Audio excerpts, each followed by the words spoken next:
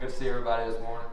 I'm sure you're getting tired of seeing me every Sunday. We'd rather look at these people, but you get me a few more Sundays. We're going to talk about the Comeback, the youth program that we've initiated a couple weeks ago. So this will be week 3. We will be doing it again here at church. We've got some different things planned. A little change though for next week. There's some permission slips we'll need to make sure we get filled out for all of the youth that plan on going to Brother Danny Mathias' house next Sunday after church. We will be fishing and having our lesson out there. The kids will need to bring a sack lunch with their name on it. I think we're going to prepare some snacks and drinks and stuff for them, but we do need to make sure we get this permission slip signed. And then here is a sample of the shirt Becky has made. So on the front it says the Comeback, and again we have this in purple and green. In the back it said, "We did, he is." And we've got a couple hashtags there so we can always remember the wonderful coronavirus of 2020. And then so I was just going to have my oldest share something maybe that she's had fun doing or something that she likes doing so far with the Comeback series. Some of my favorite things are spending time with the church. And I've learned a lot, even though we have to stay apart and we're not doing Sunday school or children's church. I'm still learning as much as I always do. Amen. So she's really looked forward to it every Sunday. Annie Gray, my youngest, as well. They're both really enjoying it. We've got a quick video, if we can get that up on the screen right quick. It's less than a minute, but just some snapshots to kind of show you what we've been doing, what we've been up to so far.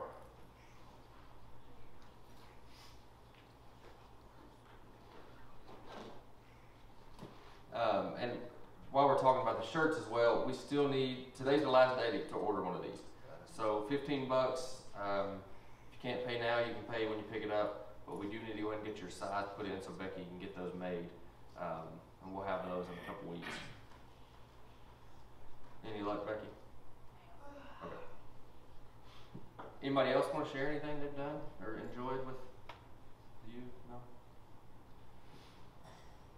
Julie will. She likes to talk. We'll probably have to give her a limit. I love him. Me and Ashley have the 5th graders and below. We've had a lot of fun. I get to have my nieces in there. Last week we talked about not being selfish, the difference between selfish and what humble is. And we talked about the Bible story about Tabitha, how she was a very humble person in the Bible that actually sewed clothes for people that didn't have clothes and was very humble about it. And so we kind of went through that whole lesson, but we've had lots and lots of fun. The week before we were at Carol and Mark's house, and we did all kind of water games, water balloons, water guns, water everything. But our lesson was on what influences us, who we're looking at as role models, and how we should influence others as Christians. So we've had lots of fun. We've learned a lot. So hope today will be the same. Thanks, Jules. All right, if we're not going to be able to get that video, we'll try to show it maybe next time.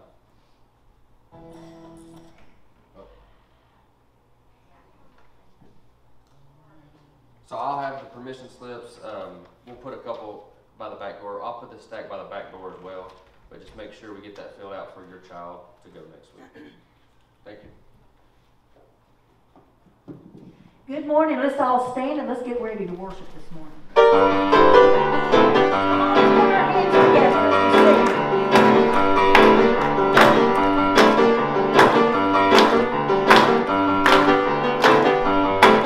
Like a lamb led to the slaughter, Jesus never opened his mouth.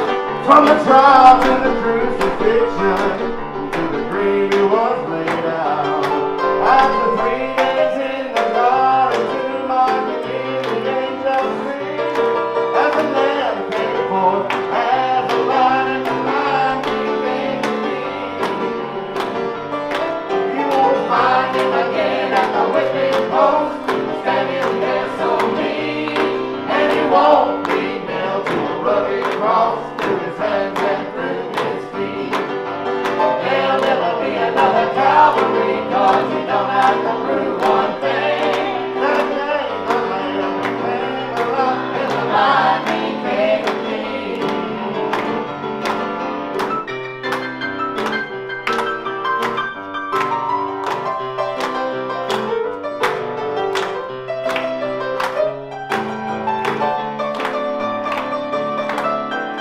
Jesus left his splendor to live on earth with man. Now by most he was rejected, because he came forth as a man. Oh, but the day is soon approach, oh, that every eye shall see the Lamb divine of Judah has been crowned the King of Kings. You won't find him again at the whipping post, standing there so mean, and he won't be nailed to a rugged cross through his hands and through his feet. There'll never be another Calvary, 'cause he don't have to prove one thing. That day the Lamb became alive, and the Lion became a king. You won't find him again at the whipping post, standing there so mean, and he won't be nailed to a rugged cross through his hands and through his feet. There'll never be another Calvary, 'cause he don't have to prove one thing. That day the Lamb became alive, and the Lion became a king. That day the Lamb became alive, and the Lion became a king. King of kings. Oh, oh, oh, oh. Let's give the Lord a hand clap of praise this morning.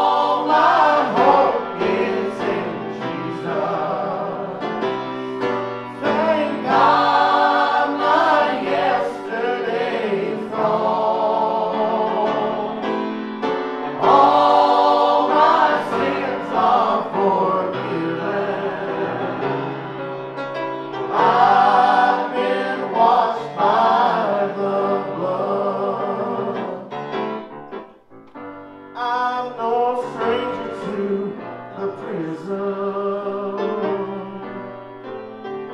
I've worn shackles and chains, but I've been free and forgiven. I'm not going back, I'll never be the same. That's why I sing that all my hope is in Jesus. Thank God my yesterday's gone. All my sins are forgiven. I've been washed by the blood.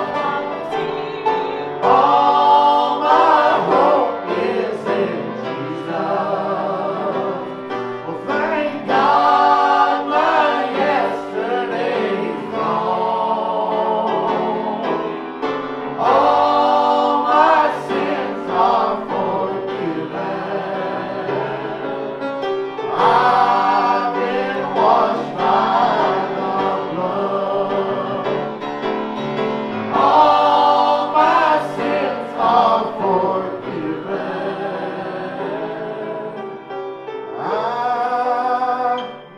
I've been washed by the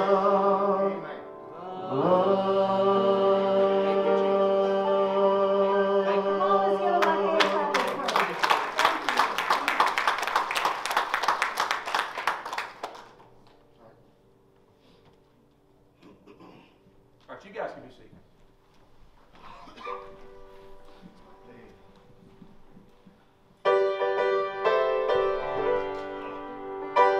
We're going to sing this song. I hope we can remember all the words and make it through. We look forward to a day when all this is going to be done. And I haven't read it in the Bible, Brother Pat, but I don't think there's going to be any masks in heaven, because there's not going to be any sickness, so I'm looking forward to that. Listen to this song.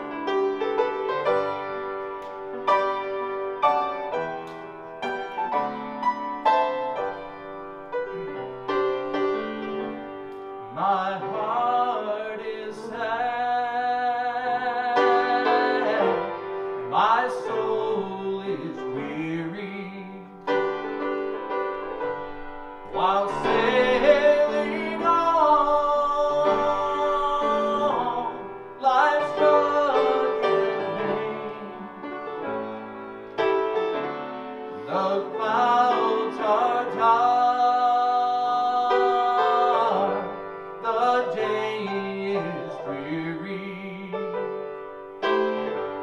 and it seems all earthly help is vain. Angels rock me to sleep, in the cradle of love. Bear me over the deep, to the heavens above. And when the shadows shall fall, and the Savior shall call, angels rock me to sleep, in the cradle of love.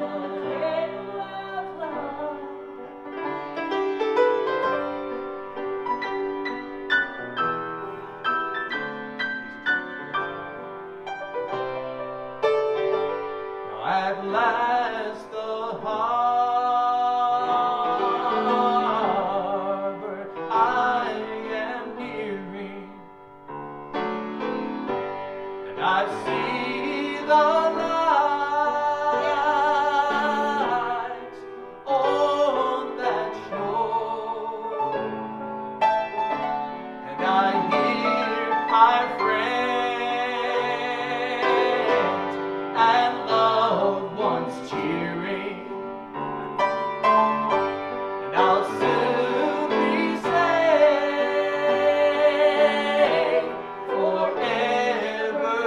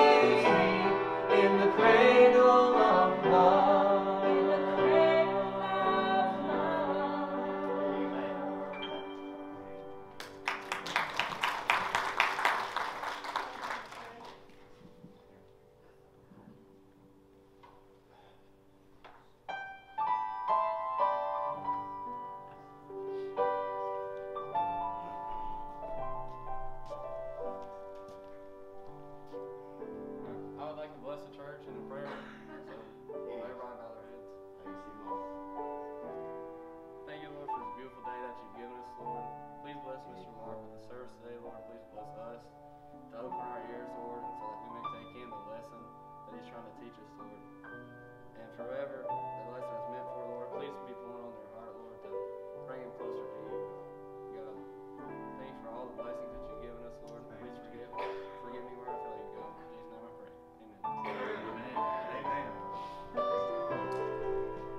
Amen. Amen. So I'm going to preach a message this morning entitled A Reason to Believe, and I want to encourage you from God's Word. So look at Romans chapter 4, verses 16 through 25. Romans 4:16 is where we're going to start. There's a lot of great things in the Bible. I guess you guys didn't know that's my favorite book, and it probably should be yours too, but the great thing about the Bible is that as we read the Scripture, as we study and we meditate on it, we learn things about God. We learn His attributes and His characteristics.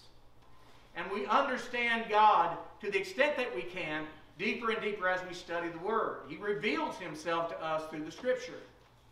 But also when we read the Scripture, we learn things about ourselves, and we see ourselves in the characters in the Bible. We see our lives, and we see application of the Scripture because we see ourselves in the Scripture. Amen?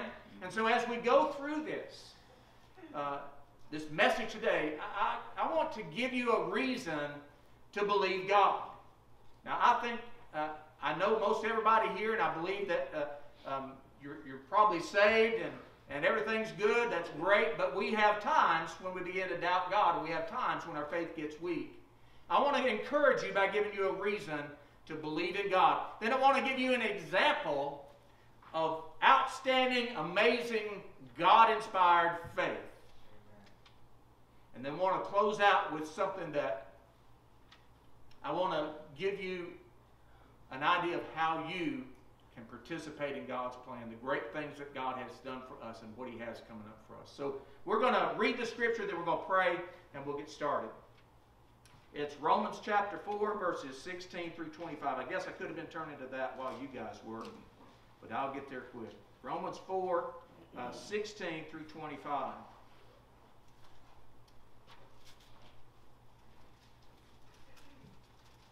It says, "Therefore it is of faith that it might be according to grace, so that the promise might be sure to all the seed, not only to those who are of the law, but also to those who are of the faith of Abraham, who is the father of us all. As it is written, I have made you a father of many nations, in the presence of him who believed, God, who gives life to the dead and calls those things which do not exist as though they did." And then it's talking about God, then it switches back over to Abraham, who contrary to hope, in hope believed, so that he became the father of many nations. According to what was spoken, so shall your descendants be. And then verse 19, "And not being weak in faith, he did not consider his own body already dead, since he was about 100 years old, and the deadness of Sarah's womb. He did not waver at the promise of God through unbelief, but was strengthened in faith, giving glory to God, and being fully convinced that what he had promised he was able to perform. And therefore it was accounted to him for righteousness. Now it was not written for his sake alone that it was imputed to him, but also for us. It shall be imputed to us who believe in him who raised up Jesus our Lord from the dead, who was delivered up because of our offenses and was raised because of our justification." Let's pray one more time. Father, we come to you in the name of Jesus. We praise you for the word and the power of it, God. I pray that our hearts would be open and our minds would be open to understand and receive it and apply it to our lives, God.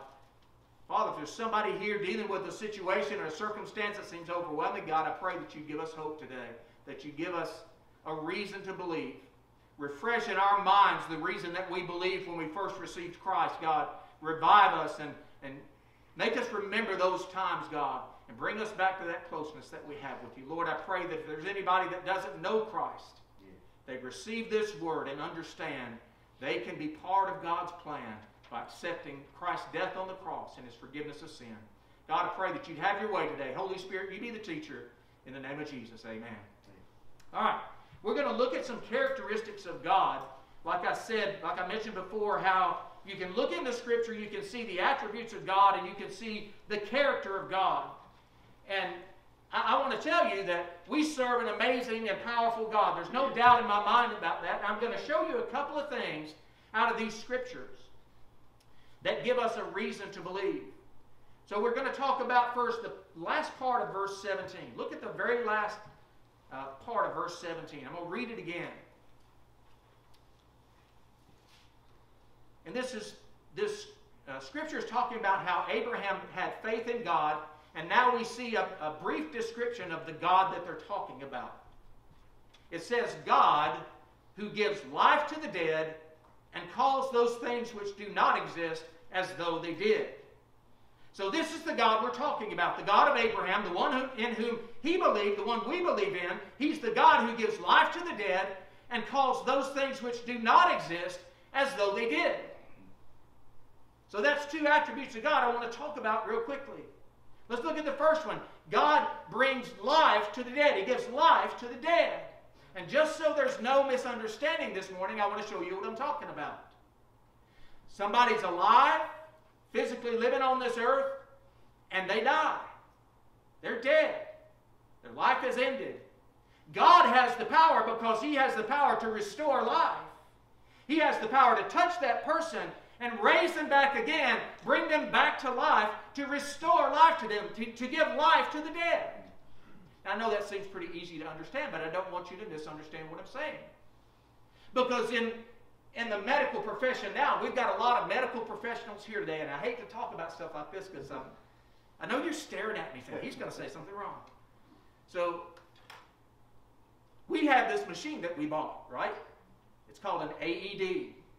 Automated Electronic Defibrillator. Did I say it right? Man, I won't ever try it again. AED. What an AED does, we're going to mount it somewhere. You gave the bracket to Brother Tommy back there. I saw you. We're going to mount it on the wall somewhere where it's accessible in case somebody's heart stops while we're here. And you're going to take that little machine, and somebody that's trained, not me, I'm not trained, somebody that knows what they're doing is going to take that machine, and they're going to try to help the person whose heart has stopped. And then you turn on the machine, and from what I remember 20 years ago, you turn on the machine and it talks to you. It says, put the electrodes on their body. And I could probably do that. And you stick them on, right? Is this about right? Actually, yes, he's going to go along with me. So, you put them on their body somewhere, and it says, it tries to detect a heartbeat. And if there's not a heartbeat, then the machine kicks into the next gear. It says, you're going to have to shock this body. And at some point, it tells you push the green button, or maybe it's red, I don't know, Jerry. You push the button, and it gives an electric shock to that person. It shocks their heart in hopes that the heartbeat might be restored. Now, I don't know what all the instructions are going to be. I bought these for Peterbilt 20 years ago, seriously.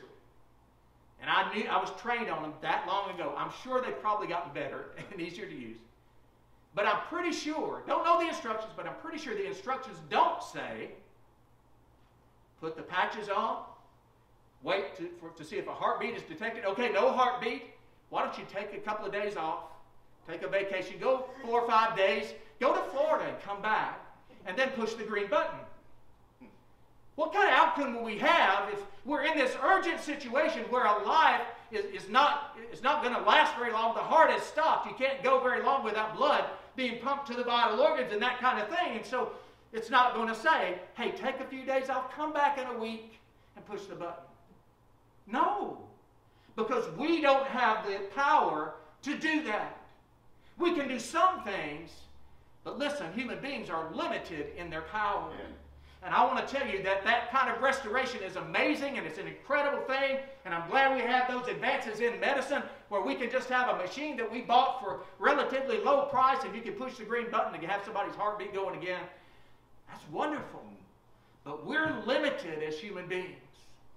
We serve a God that is unlimited. Amen? Amen. We serve a God whose restoration is not the kind of restoration I just described to you. The restoration that He deals with is a miraculous restoration. The restoration that says, the machine told me to come back in 4 days and push the green button, and I did, and the heart started. That should not happen. That will not happen with us. But with God, things like that happen. Amen? Yes. And so God has this miraculous restoration, this ability to restore life. We serve that God, and He can do the things that should not happen. He's able to do those things. And so, you look at Luke chapter 8, the story of Jairus and Jairus' daughter. Jairus was a ruler of the synagogue, and here's Jairus going to Jesus. His daughter is sick, and in fact she's dying, and he runs to Jesus. Jesus, you got to come and help me. You got to come, and you got to heal my daughter. And Jesus said, let's go. And now on the way, they don't even get to the house. And one of the servants of Jairus comes and says, I'm sorry to tell you that your daughter has passed away. And if I was one of the disciples, Brother Chris, I'd be saying, you know what, I guess it's too late now. Yeah. It's too late. They were in a similar situation. Jesus and the disciples are going, I guess, to Bethany, and they're going to see Lazarus. Lazarus is sick, and in fact, he's dying. And in fact, Jesus told them at one point, guys, just so you understand, Lazarus is dead. Yeah. And the disciples are thinking, man, it's too late. Because we think when death comes, it's too late. Yeah. There was another time when the disciples, the ones that were left, the ones that were still faithful to Christ, were huddled around a cross. And there was their Savior on the cross. And they still had some hope. Yet when He said it is finished and He gave up the ghost and died, they said, well, it's too late now. The kind of God that we serve, it's never too late with Him. Yeah. Even when there's no hope. Yeah. I want to tell you this morning that God is our source of hope. Yes. God can take an impossible situation where there's absolutely no way it's going to work out. There's absolutely no chance. That's right. When it's absolutely too late and there's not even a sliver of hope. Yes. And He can bring this miraculous restoration to your life. Yeah. That's the kind of God we serve. Is that reason to believe? Amen. Yes. What about the next part of that verse? I love this part. It says, in the last part of that little section, it says that God, the God that we serve, is the God who calls those things which do not exist as though they did. Now, in the human realm, when you think of it from human terms, if somebody, Brother Tommy's pretending that something exists when it doesn't, you kind of scratch your head and look for help, right? If it's a child, now we call it imagination and pretending. You may have a young child that pretends they have an imaginary friend or they have an imaginary pet. Or maybe their doll or their teddy bear can really talk to them. That's called pretending, and that's okay. But when you become an adult and you still have an imaginary friend and you still have a doll and a teddy bear in the first place, and you think they talk to you, you need some help because that's not normal. And we're not called to live in a world that's imaginary. And so when we say that something exists and it does not, in our own power, in our own mind, it's just imagination, and that's it. But yeah, you guessed it, God is different. With God, this kind of thinking is not called imagination. It's called creation. You remember Genesis 1:1? In the beginning, God created the heavens and the earth was without form and void, and darkness was upon the face of the deep, and the Spirit of God hovered above the waters. And then it started, and God said. And then after that, we have 6 days worth of creation, where God created everything that currently exists. God created everything in 6 days. Now, if you don't believe that God can create something out of nothing, I'm not sure you know God. If you don't believe that God can take nothing and make something out of it, you haven't read Genesis chapter 1. You don't believe in the same God that I do. You have to have faith that God can take nothing and make something out of it. If you don't believe that, you're going to have trouble with the rest of this message. In fact, I'm going to make it harder on you a little bit. 1 Corinthians 2:9 says this about heaven. It says, eye has not seen, nor has ear heard, nor has it entered into the heart of man, the things that God has created, the things that He has in store for us, for those that love Him, right? So it's interesting when you think about how God can take something that doesn't exist and bring it into existence. But listen, it's bigger than that.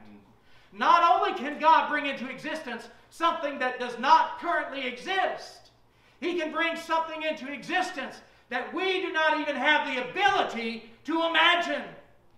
Think about that for a second. We can't even imagine the things that God can do as His routine, because this is one of His characteristics, the ability to create. I believe we've got every reason to believe God and to trust Him as our only source of hope. Amen? So the story goes on and it talks about Abraham. And Abraham is an incredible, unbelievable, amazing example of faith. And his faith was amazing and incredible and unbelievable because it was a God-inspired faith. He didn't have this faith on his own. It was a God-inspired faith. You see the story of Abraham right here briefly in 18 through 21. You see, God called Abraham the father of many nations. He said, you're going to be the father of many nations, Abraham.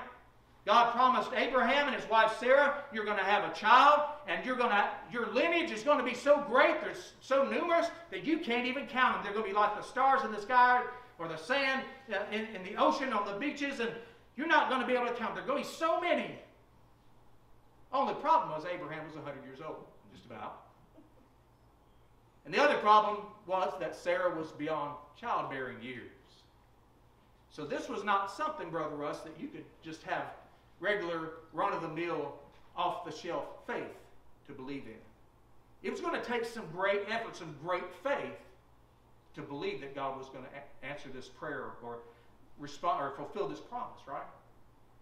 So we look in verse 18. And we see this amazing example of faith. Listen to this. In verse 18, it says, contrary to hope, in hope he believed. Contrary to the situations around him, contrary to the logic in his mind and even his emotions, he's thinking, there's no way that this is going to happen. There's absolutely no hope, but I'm still going to believe. That's a God-inspired hope. There's no reason to hope for something like that other than God. And so verse 20 says that Abraham, not only did he have this amazing faith, but it was incredible because he did not waver at the promise of God through unbelief. He didn't allow unbelief to enter into his mind or enter into his life and destroy the promise of God. And listen, the promises of God are set. They're done. When God speaks it, it's going to happen. Yeah. And the only reason we doubt is we allow unbelief to come to our life because we can't see it. Abraham is a living example of an amazing faith that was inspired by God. Look at verse 21. I love this one. This one could be a great question to ask ourselves every day. Verse 21 says, being fully convinced. Are you fully condensed this morning? Or condensed? Are you fully convinced this morning? Do you really believe God? Yes. Do you believe Him fully? Yes. Do you believe Him completely? That's what He's saying. Being fully convinced that what God had promised, He was able to do. Yes, right. I think it even goes further than this, and I'm not trying to add to Scripture, but we see the example of Abraham's life and what he did and what God did after this. Not only did Abraham believe God could do it, Abraham believed because God promised it, he would do it. And listen, if you believe the promises of God this morning and you only believe what He can do, you're only halfway there. You need to believe that He will do it. If you don't have both of those things, you don't have that fully convinced, amazing faith that Abraham had. Abraham was fully convinced. And now through the example of Abraham, we see what real faith looks like. If you look at the rest of the story of Abraham's life, you see that God is worthy of our faith and our trust. And this God-inspired faith can really accomplish things in our life. Because you look at the life of Abraham and how all that turned out in God, he fulfilled every promise. Amen? That's the God that we serve. This is the kind of faith that He inspires. I want to try to give you a reason to believe. I want to give you an example of amazing faith that you can have if you'll allow God to build that faith inside of you. By grace are we saved through faith, and that not of itself, it's a gift of God, not of works, lest any man should boast. Did you hear the part about faith? By grace through faith we believe, that not of ourselves. It's not a faith that we dream up in our mind. It's a faith that God gives us to believe. It's a God-inspired faith. So I'm going to pause here for just a second, and I'm going to read something to you. I'm going to take a breath. So, we're talking about physical things that God promised Abraham. We're talking about the fulfillment of those promises, right? I want you to understand that these physical things that God promised Abraham, they're only a picture of what's to come, right? Through the lineage of Abraham, Jesus was born as a baby to a virgin named Mary, who was engaged to a man named Joseph, and who both of them got visited by angels, and the angels told them, look, the promise of God is about to be unfolded in front of your eyes, and in fact, you're going to be part of it. And the angel came and told them this, and these physical things that took place, they are representing the spiritual things that are going to take place, and that God is going to do. And because of the faithfulness of God and the fact that He keeps His promises in the physical, we can trust Him to take care of all the things in the spiritual. And the other part of this that I want you to remember is the angels visited Mary and Joseph. I've never been visited by an angel except the one time that I can remember. And despite the fact that those angels didn't come to me and say, hey, Mark, the plan of God's going to be revealed, and you're a part of it. I'm going to show you something. I'm going to show you something that'll prove to you that you're going to be part of God's plan. If we look at the life of Jesus, we know that He came to earth for a purpose. We know that He came to earth to accomplish great things. We look at the life of Jesus and we see the reality of God's plan. Look at verse 25.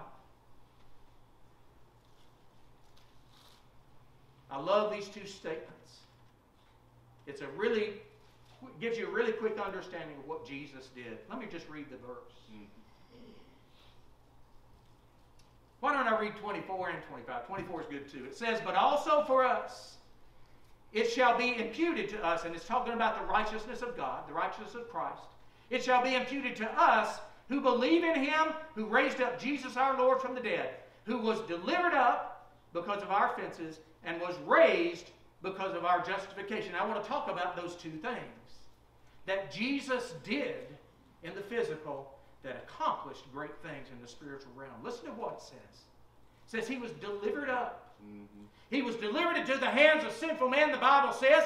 He was nailed to a cross. He gave up His life. They didn't take it from Him. He gave up His life willingly to pay the price for our sin.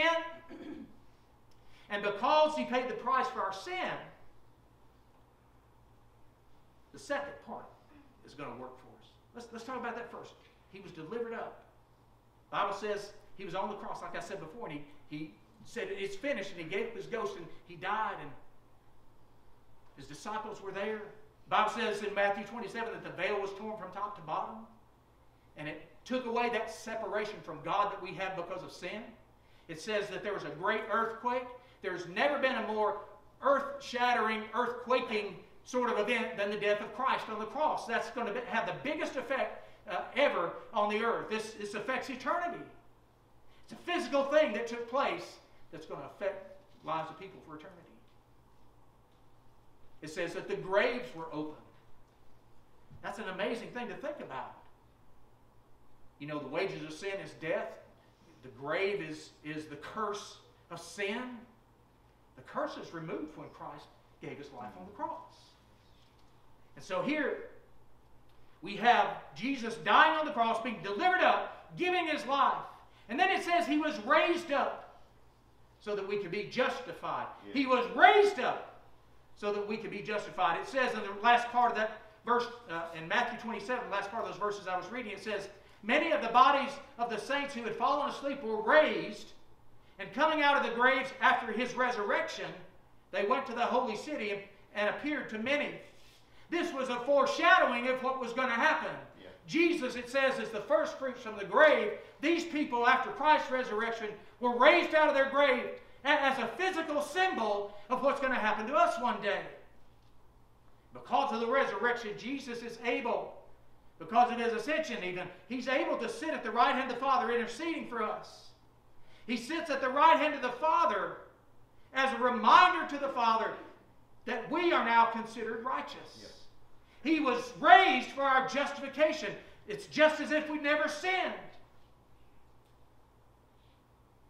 Because of Jesus, God's plan has been taken from an idea, from imagination. God has brought it into reality through Christ. for those who believe. I want to give you a reason to believe this morning. I'm telling you, we've got plenty of reason to believe. We've got an example of what God can do in somebody's life if they'll have faith and they'll ask God for a God-inspired faith. We see through Jesus that God has kept His promises. The character of God becomes our source of hope. Nobody can take that hope away. The example of Abraham, the inspired faith. But look at the example of Jesus. The life and death and burial and resurrection of Christ. That's proof that God's plan is real. And you know, we can experience the reality of God's plan. We can become part of the plan for eternity if we'll believe. God's given us every reason. He's given us a great example. He's shown us that He keeps His promises. I want to ask you, do you believe this? Yes, amen. Are you fully convinced? Yes. Do you really trust God this morning? There's lots of things going on in this world, and you know, I'm getting tired of all the commotion about the virus, and I'm getting tired of all the commotion with the economy and all of those things. I just get tired of all the ruckus that's going on. One day, God is going to bring an end to all that. And we're going to spend eternity somewhere. I think I said this last week. I'm going to say it again. You're going to spend eternity somewhere. It's going to be in heaven with God or eternally separated from Him in hell. That's the only two choices. And all we have to do, the Bible says, is believe. Yep. And keep our hope and keep our faith in God. Keep our hope of salvation in Christ alone, as Abraham did in God the Father. To keep that promise, he said that He's promised to keep us, to complete the work that He started in us. This morning, I hope you're fully convinced. I hope you really believe. I hope you understand that God can take your life and make something amazing out of it. You may not have any faith in God right now because of all the things you've seen happening. But listen, God hasn't changed. His plan hasn't changed. And you can have your hope only in God if you'll trust Him, if you'll believe in Him. I want you to stand.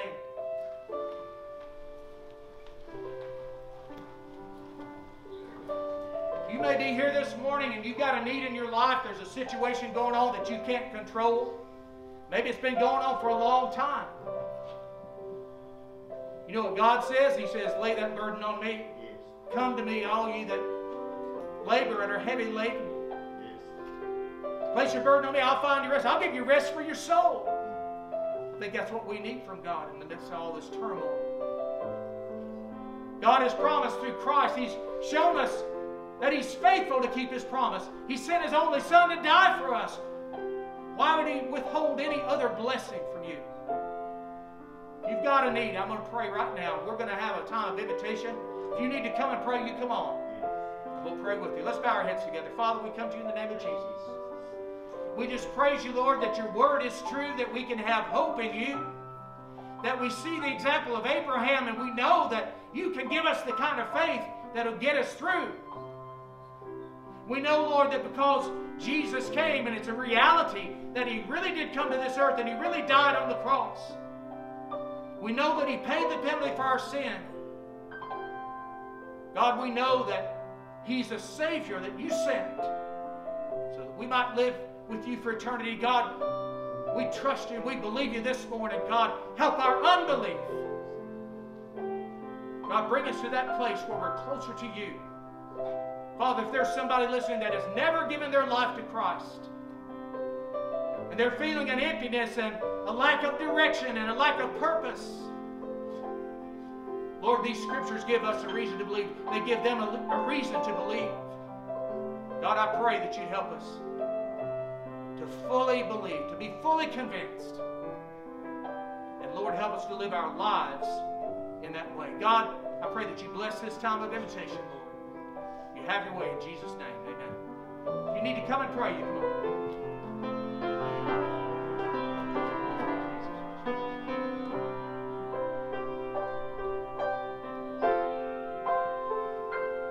Lord, I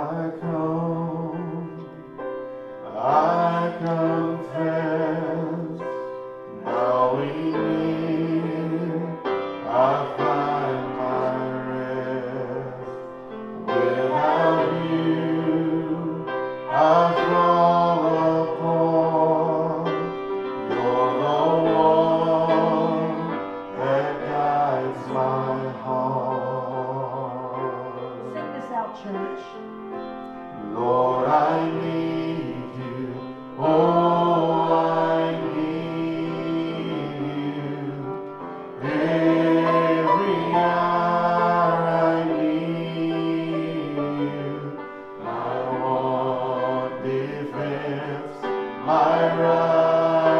righteousness. Oh God, how I need you.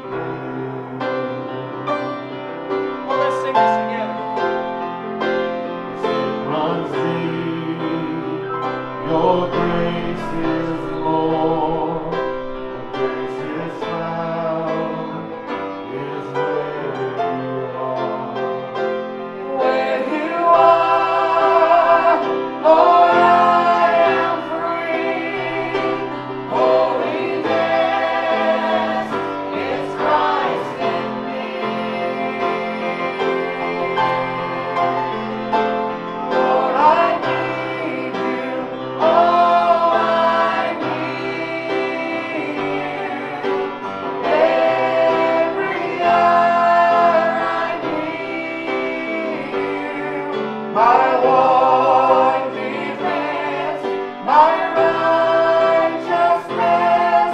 Oh God, how I need you. So teach my song to rise to you. When temptation comes my way, when I cannot stand, I fall on you. Jesus, you're my hope and strength. Lord, I need you. Oh, I need you. Every hour I need you. My one defense, my righteousness. Oh God, how I need you. You're my one defense, my righteousness. Oh God, how I need you. My one defense, my righteousness. Oh God, how I need you. Let's all sing that chorus one more time. Lord, I need you. Oh, I need you. Every hour I need you. My one defense, my righteousness. Oh God, how I need you. Amen. Amen. Give the Lord a hand clap of praise this morning. Father, we thank you, Lord.